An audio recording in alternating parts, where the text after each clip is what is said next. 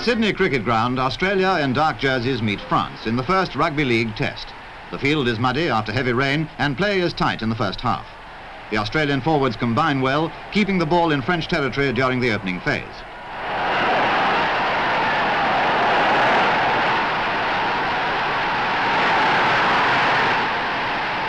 Centre Wells opens the scoring after 30 minutes with a barging try.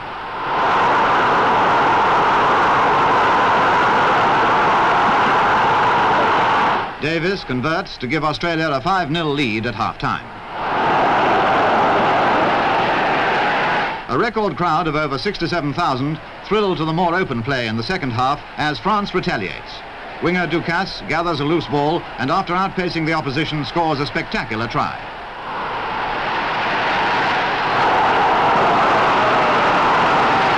Churchill, Australia's captain, crashes into a French player and tempers become a little frayed.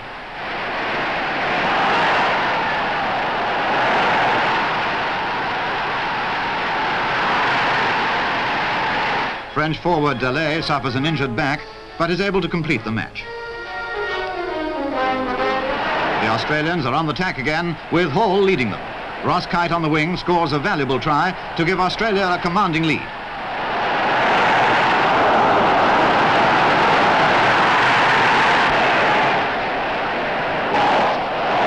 The back line combines in a brilliant passing movement.